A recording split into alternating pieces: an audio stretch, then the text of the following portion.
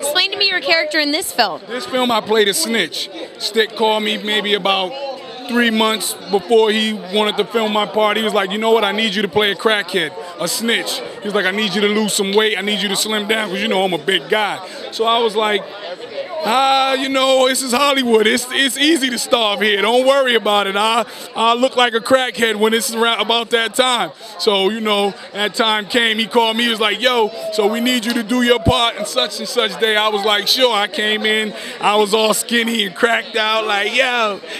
And it was I had a ball. Now, how much weight did you lose?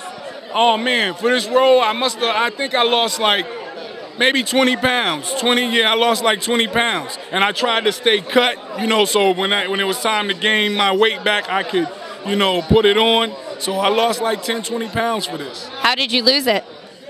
I worked out every morning.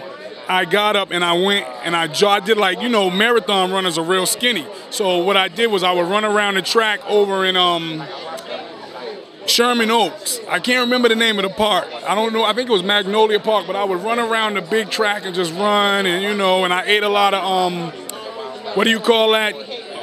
Eggs and spinach. Yeah, a lot of protein with Yuppie Joe Scramble at Mel's. And when it comes to this film and the fact that it's all in rap, what do you want people to walk away with after seeing it? You know what? I want people to walk away with a sense of the artistic side of having rap and acting, and there's no like straight dialogue as far as speaking to one another. I want people to realize like there's a new way you can look at rap. You know, you understand what I'm saying? There's a new type of rap. Instead of just rapping at you or rapping to you, it's like rapping like speaking, you know? Was it difficult to do that for you? Well, I'm a rapper. I was once in a group. I'm still a part of the group, Edo G and the Bulldogs. So he called me. He said, I want a rapper actor. And so therefore it worked out fine, you know.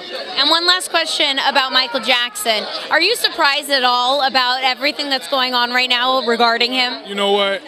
I tip my hat to Michael Jackson if I have one. And I am surprised.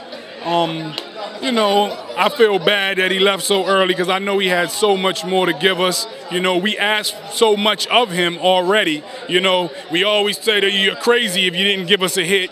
Oh, he didn't give us a hit this year. Oh, Mike's crazy. Oh, you know, but deep down, and I think everybody's heart, we're going to miss Mike.